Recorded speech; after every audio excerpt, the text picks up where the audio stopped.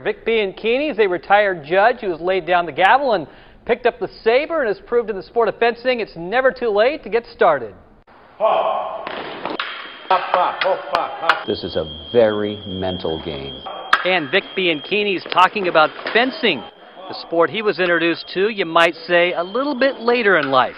I'm 77 years old, so I started at the age of 72. So life begins at age 72.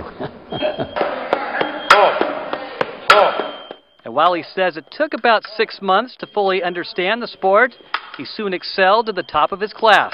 I qualified for the World Championship in the first year and a half that I fenced, and I won the National Championship after fencing only 2 years. This is an age group thing, so this was the age group of 70 to 79.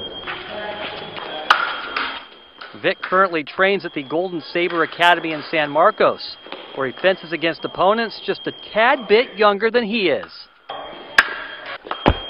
I could actually literally be the great-grandfather of some of these kids that I fence. And by the way, make no mistake, they are terrific fencers. And at age 77, don't think Vic Bianchini is even close to slowing down. So my goal is to try to get an 80s division started so that I can keep fencing past the age of 79.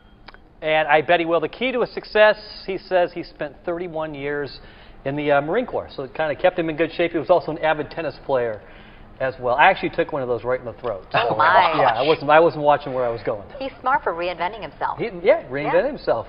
That's a tough sport too. It is, yeah. It really is. Mental game. It's totally a mental game. Yeah. Maybe that's why you got stabbed in the throat. That's probably why I was in the wrong place at the wrong time. Yeah. All right, thanks.